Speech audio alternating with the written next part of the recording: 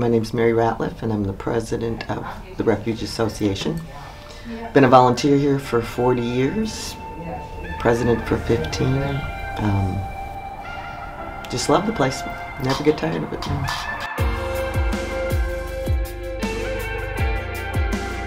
Well, it just constantly changes with the seasons, so it's never the same.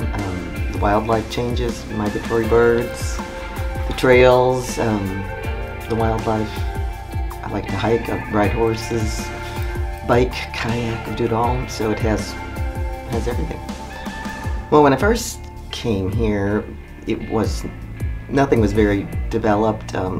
It's an industrial city, and I just thought it had potential because of this refuge. I immediately came in and started to volunteer, and then people from all over were like, "What's a refuge?" and didn't know they had one here. And so that's kind of been our mission, is to tell everyone about it and have them come out and enjoy what it has for everyone.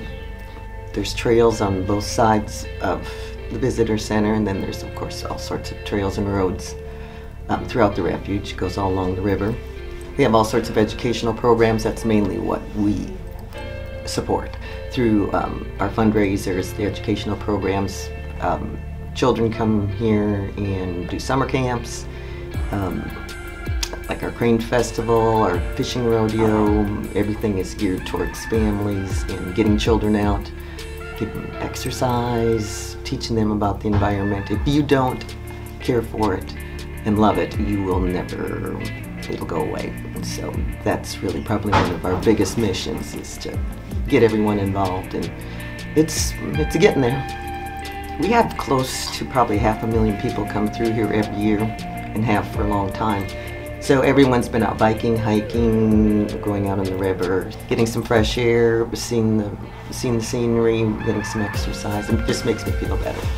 So to me, I mean, I just got done doing a hike to Virgin Falls, which was exhausting, but it was incredible. And then I came home and rode my horse and passed out.